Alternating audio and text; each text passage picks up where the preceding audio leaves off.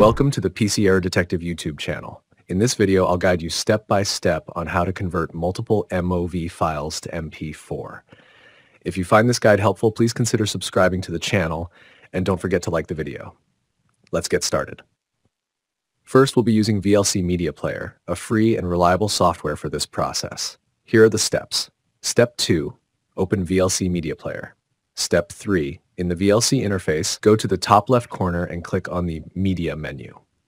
Step 4, from the drop-down menu, select Convert Save. Step 5, a new window will appear. In the File tab, click on the Add button to select the MOV files you want to convert. You can add one file at a time or multiple files in sequence. Step 6, after adding the files, click on the Convert Save button at the bottom of the window.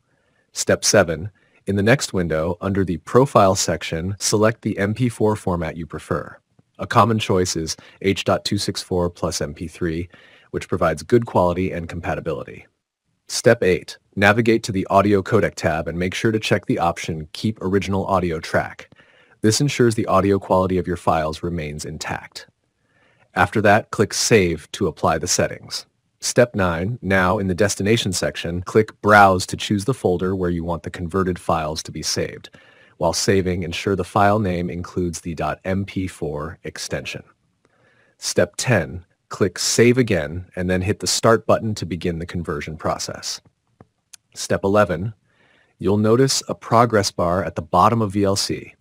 Wait for it to finish, indicating that the conversion is complete. Step 12, go to the destination folder you selected earlier and you'll find your converted MP4 files there.